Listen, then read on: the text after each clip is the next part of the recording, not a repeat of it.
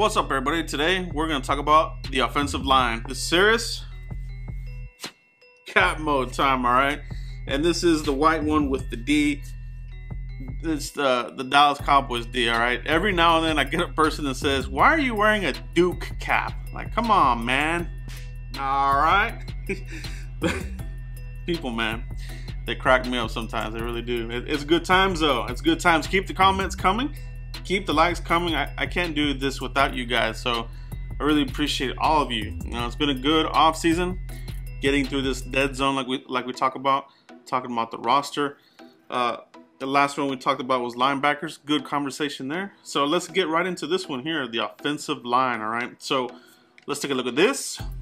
All right. So last year the Cowboys had 8 offensive linemen that made the team. All right. Tyron Smith, Jonathan Cooper, Travis Frederick, Zach Martin, Lyle Collins, Chaz Green, Joe Looney, and Byron Bell. All right, so eight players. So that'll be what we do for this exercise. I'm gonna say with the Cowboys, stick with 8. All right. So also looking at this slide here, you'll see all of the offensive linemen that we currently have here on the 90-man roster.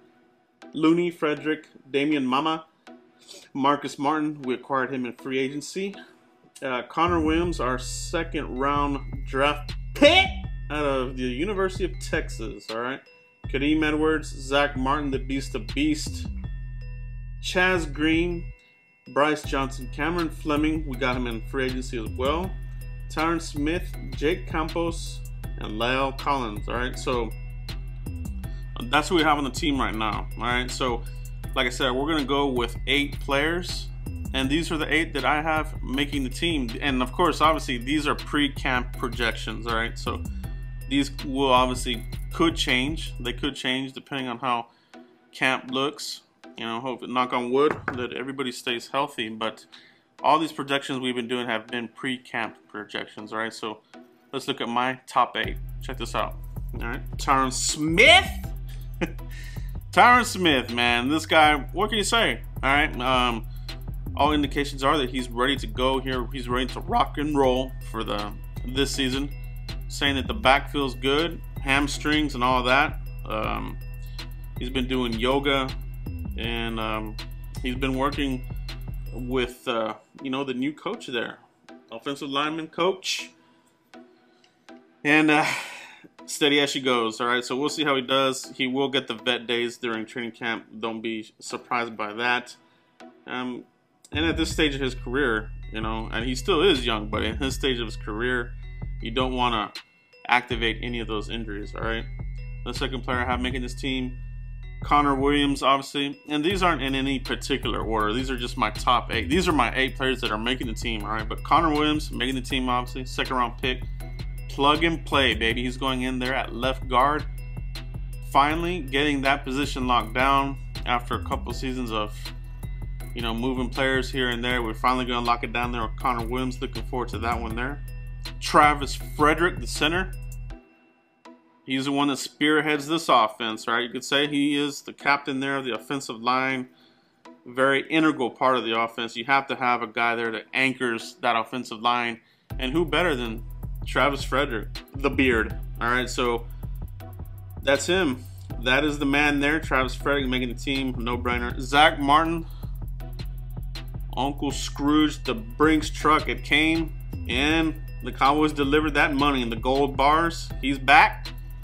He's signed up, man. So looking forward to see what he does. Very athletic player.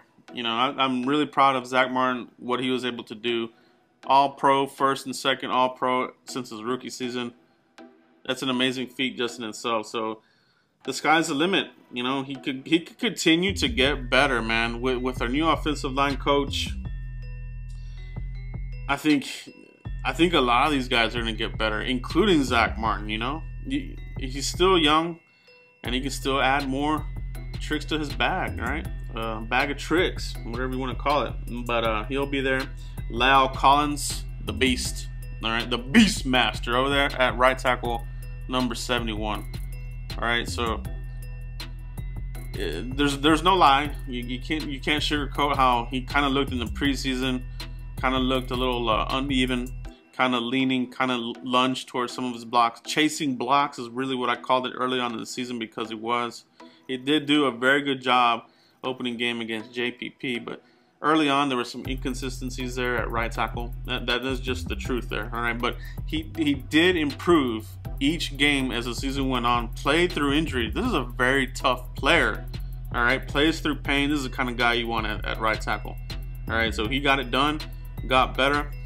I'm looking forward to what he's going to do this year. So he's making the team, no brainer.